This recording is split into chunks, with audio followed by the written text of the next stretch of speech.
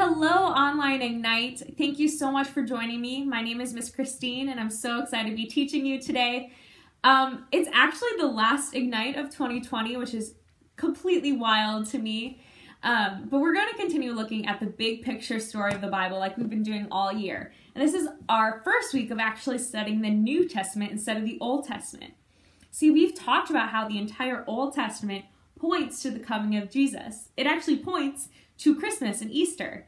And I hope you have begun to realize that the Old Testament is anything but boring.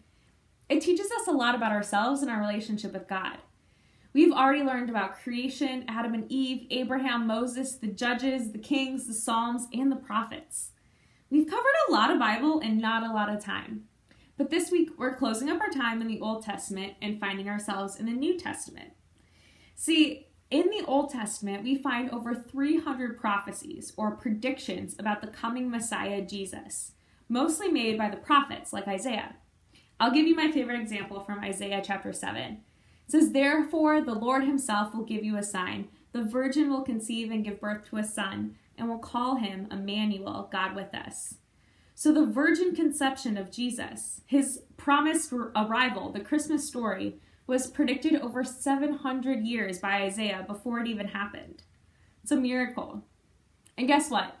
It's only 12 more days until Christmas. I know, it's exciting. So I want you to pause this video and share with your group what you are most excited for this Christmas.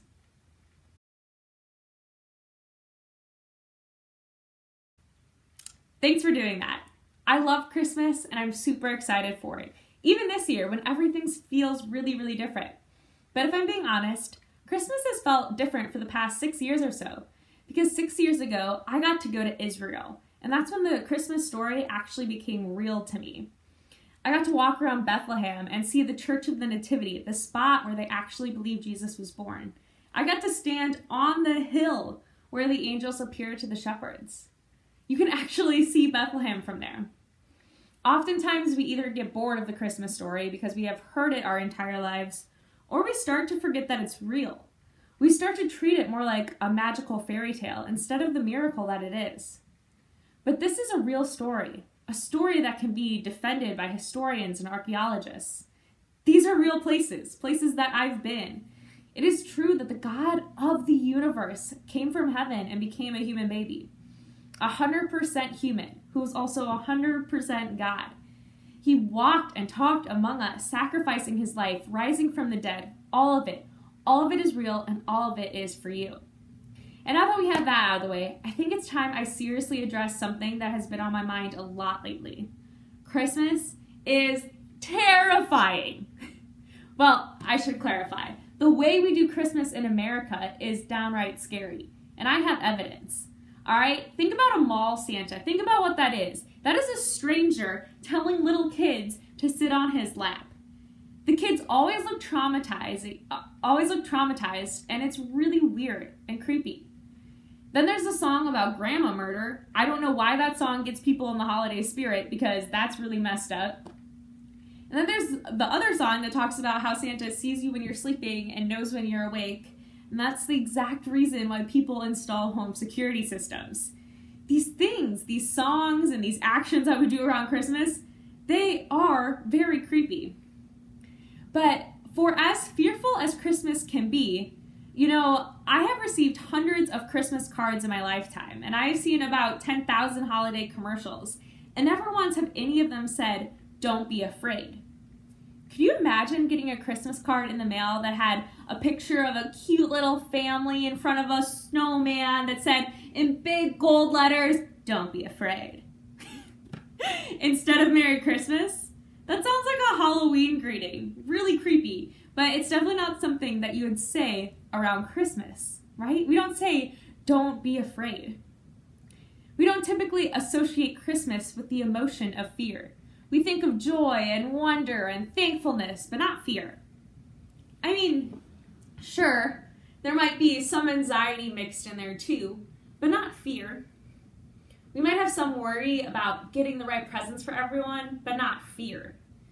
We have all this stress about some difficult relationships with the people we're going to be around, but not fear. We might even have panic attacks because we have to get so much done in so little time, but it's not fear, it's Christmas. We might dread the feelings of loneliness or disappointment we know we're going to experience after Christmas is over. And this year, we might even be afraid that we won't get to see our whole family. If we are honest with ourselves, maybe we are afraid of Christmas after all.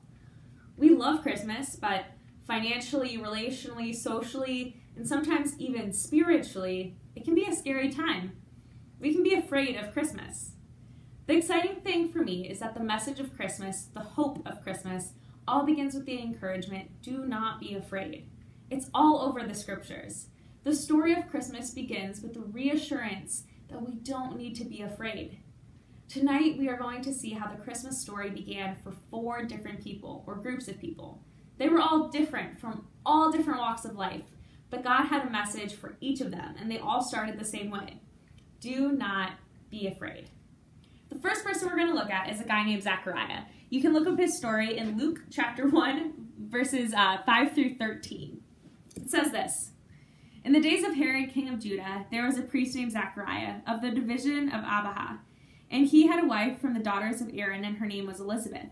And they were both righteous before God, walking blamelessly in all the commandments and statutes of the Lord. But they had no child because Elizabeth was barren, and both were advanced in years. Now while he was serving as priest before God, when his division was on duty, according to the custom of the priesthood, he was chosen by lot to enter the temple of the Lord and burn incense. And the whole multitude of the people were praying outside at the hour of incense. And there appeared to him an angel of the Lord standing on the right side of the altar of incense. And Zechariah was troubled when he saw him, and fear fell upon him. But the angel said to him, Do not be afraid, Zechariah, for your prayer has been answered, and your wife Elizabeth will bear you a son, and you shall call his name John. Now, Zechariah's first response to the angel was a response of fear, right? That's why the angel's message to John was, don't be afraid. See, Zechariah was a priest. He served God every day of his life, but he was afraid. He was a loyal husband to a godly wife, but he was still afraid of that angel. He was in the middle of a once-in-a-lifetime honor as a priest. That's what's happening here. He was chosen out of thousands of priests to be the one to burn the incense within the temple that day. It would have been one of the highlights of his long and meaningful career, but he was afraid.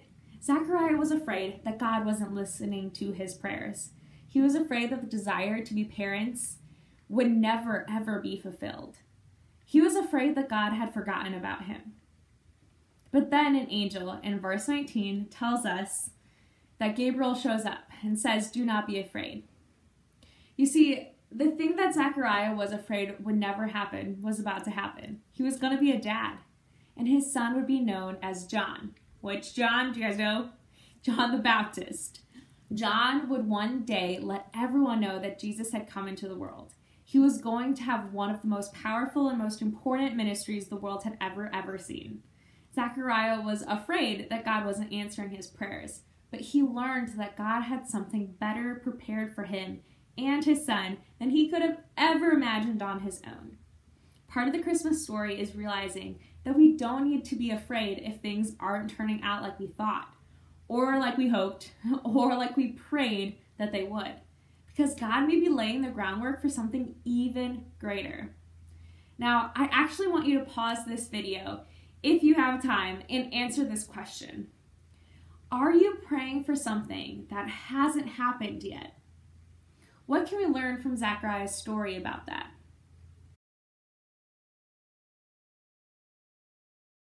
All right, the next do not be afraid is one you're probably familiar with. A little bit later in Luke 1, we read how Mary found out that she would be carrying the Savior of the world. Pretty crazy, right? We're going to look at what happened when Gabriel told her about her role in the birth of Jesus. This is in Luke chapter 1, verses 26 through 33. It says, in the 6th month, the angel Gabriel was sent from God to a city of Galilee named Nazareth, to a virgin betrothed to a man whose name was Joseph, of the house of David. And the virgin's name was Mary. And he came to her and said, Greetings, O favored one, the Lord is with you. But she was greatly troubled at the saying, and tried to discern what sort of greeting this might be. And the angel said to her, Do not be afraid, Mary, for you have found favor with God. And behold, you will conceive in your womb and bear a son, and you shall call his name Jesus. He will be great and will be called the Son of the Most High. And the Lord God will give to him the throne of his father David, and he will reign over the house of Jacob forever, and of his kingdom there will be no end. Whew. Could you imagine being Mary in that situation? Mary was pretty much the age of the 8th graders in Ignite. It's wild to think about. Now, most people don't understand why the virgin conception is so important to our faith, or why it's a big deal if you don't believe it actually happened. But it is a big deal. Jesus had to be born of a virgin in order to be our Savior. And here's what I mean. In order to be the perfect sacrifice for us on the cross, Jesus had to live a perfect life as a human. This is the only way to satisfy the requirement of the law, which demanded perfection. Jesus had to be 100% human. Therefore, he made himself flesh and was born of Mary. But he also had to be born of the Holy Spirit because Jesus is 100% God. He had to be God to save us from our sins because no human can escape original sin and live a perfect life. See, when Jesus came into the world, most of the Israelites thought they needed to be freed from Roman rule that was oppressive and unfair. But God knows that our biggest enemies are sin, death, and the devil. Those are the things that we cannot fix ourselves. We are hopeless without God's grace. He knows that our greatest need is not all the other stuff we think we need. Our greatest need is the forgiveness of our sins.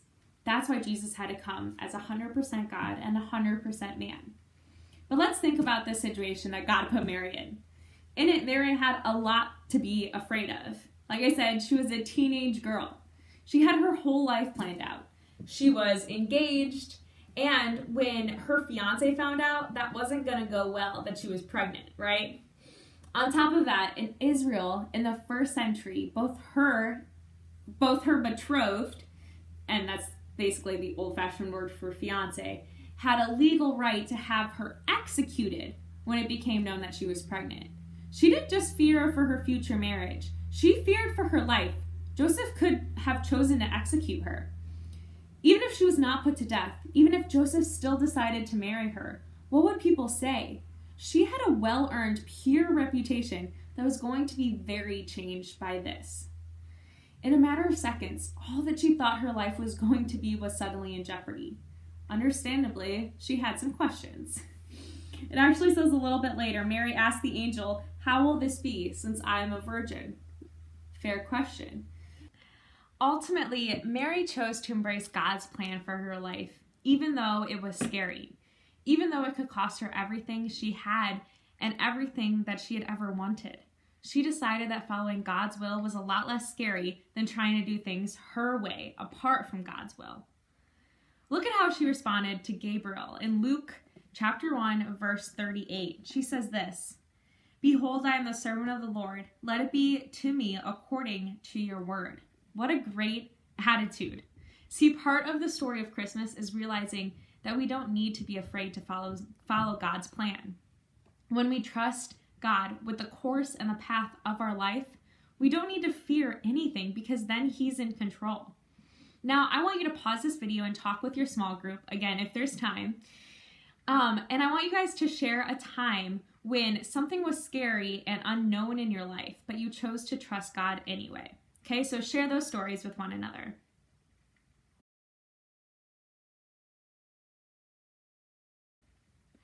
All right, so Mary was one thing, but Joseph was another. He was a good guy, but I am certain that both his pride and his feelings were destroyed by the news that Mary was pregnant.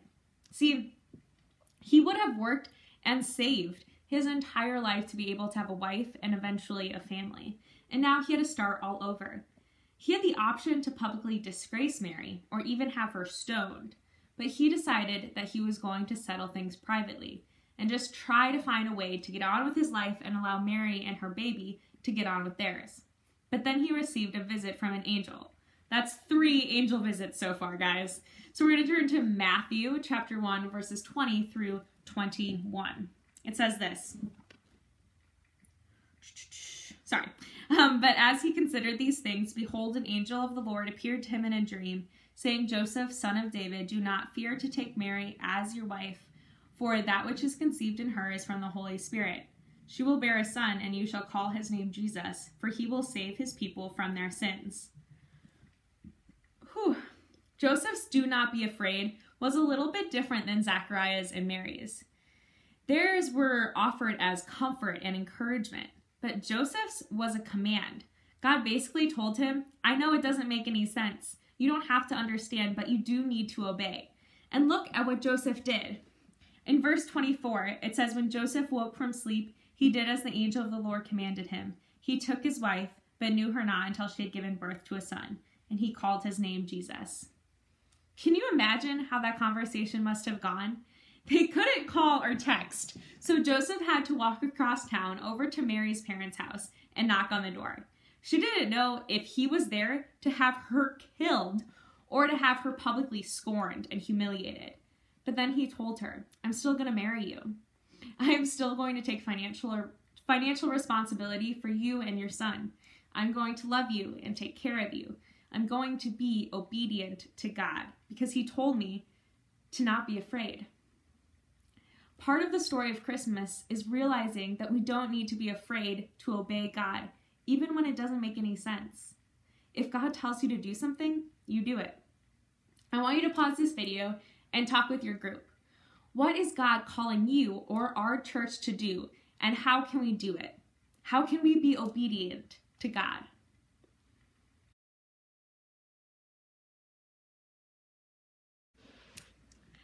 The last do not be afraid of Christmas was to a group of people who didn't get included in many stories.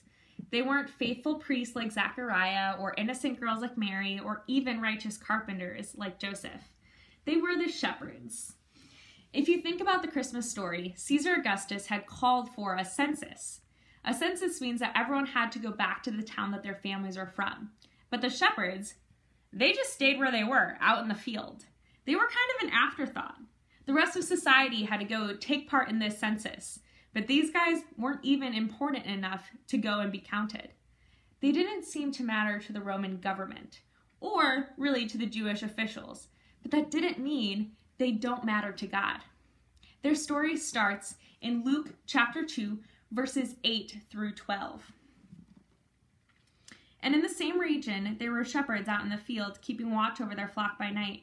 And an angel of the Lord appeared to them, and the glory of the Lord shone around them, and they were filled with fear. And the angel said to them, Fear not, for behold, I bring you good news of great joy that will be for all the people. For unto you is born this day in the city of David a Savior, who is Christ the Lord. And this will be a sign for you. You will find a baby wrapped in swaddling cloths and lying in a manger. And suddenly there is with the angel a multitude of the heavenly host, praising God. This one's my favorite. I love the shepherds. They're my favorite characters in the Christmas story. Can you tell I got excited talking about them? But the angel tells the shepherds the exact same thing that Zachariah, Mary, and Joseph are told. Do not be afraid.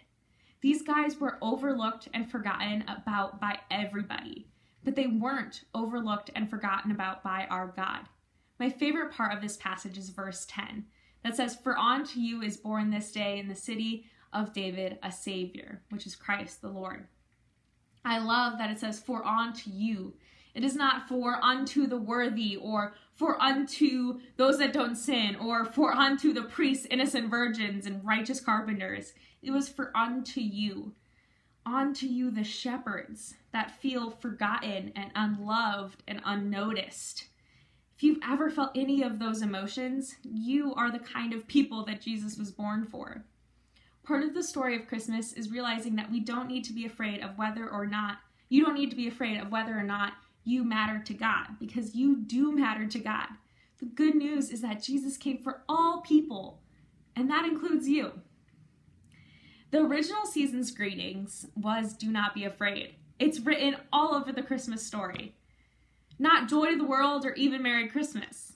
So much of the Christmas story revolves around God letting his people know that they do not need to be afraid of anything, because Jesus came and he saved us. Zachariah and Elizabeth feared from their past circumstances that told them that they couldn't have a son. Mary and Joseph feared for their future reputation. The shepherds simply feared for their life in the present. So whether you feel fear from your past, your present, or your future, you can find yourself somewhere in this Christmas story. We don't need to be afraid of God not answering our prayers. Maybe he's planning something bigger than our prayers or plans ever imagined. We don't need to be afraid of following God's plan, because if he has given us a vision, a dream, or a calling, fear should never keep us from following it. We don't need to be afraid of being obedient to God, even if it seems to be contrary to common sense. Because obeying what God has commanded is always the best decision. It always is. We don't need to be afraid of whether or not we matter to God, because the birth of Jesus is evidence that we all matter very much to God. Fear is not an excuse this Christmas. 4 times we are reminded that we have nothing to be afraid of. So what does it look like to have a Christmas without fear, even in the midst of 2020? How would you spend your time, money, and attention? I think it all goes back to what the prophet Isaiah wrote. Therefore the Lord himself will give you a sign. Behold, the virgin shall conceive and bear a son, and you shall call his name Emmanuel, which means God with us. God with us. We do not have to fear anything. Death, sin, or the devil are real enemies because God is with us. Because Jesus came into this world and gave us the gift of salvation. What would happen if you rested in that confidence this Christmas? How would you love people better? When you take fear out of the equation, you are free to appreciate what Christmas really is. Christmas is proof that God loves you and he has a plan and a purpose for you. I can't wait to see you in 2021. Bye, guys.